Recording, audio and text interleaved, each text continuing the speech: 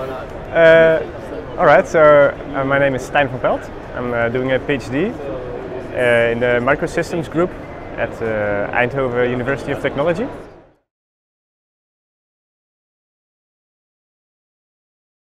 At the time I was just finished my master's and I wasn't sure if I wanted to go into industry or in science, and then I got the opportunity to do the science, so I did it.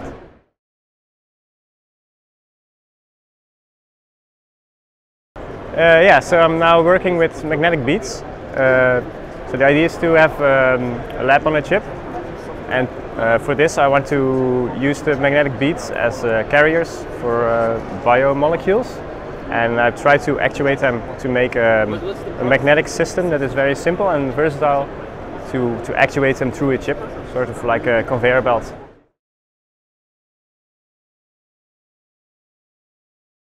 That was half an hour ago.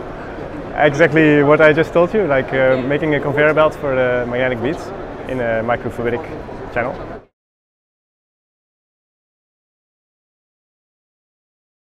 Yeah, it is, because I invented it myself and I did simulations to optimize it and to invent this geometry, and then did experiments, made the fabrication of the chip to test it and put it in the setup, and it works, so really happy with that.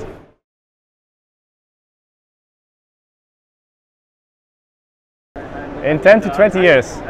Okay, yeah, so then I hope to have like these little credit card like things that you can use to check whether you have a certain disease, and they should be very cheap and easy to use and widely available, and yeah, I think that would be nice.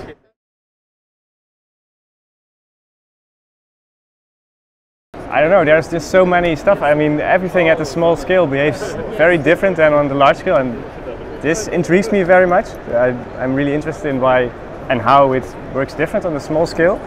Like gravity doesn't really play a role and everything sticks together, and like surface effects are very important. And I think that is, yeah.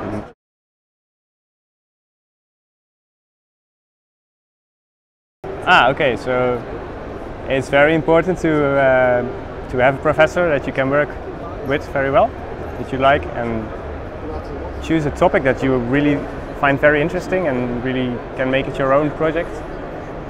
I think that's important, to really make sure that it's your own thing, that you're not doing the job for someone else, but something that you really want to do. Yes. Yeah, and also have a group with nice colleagues, and make sure that also your colleagues are working on something similar, so you have collaborations within your group.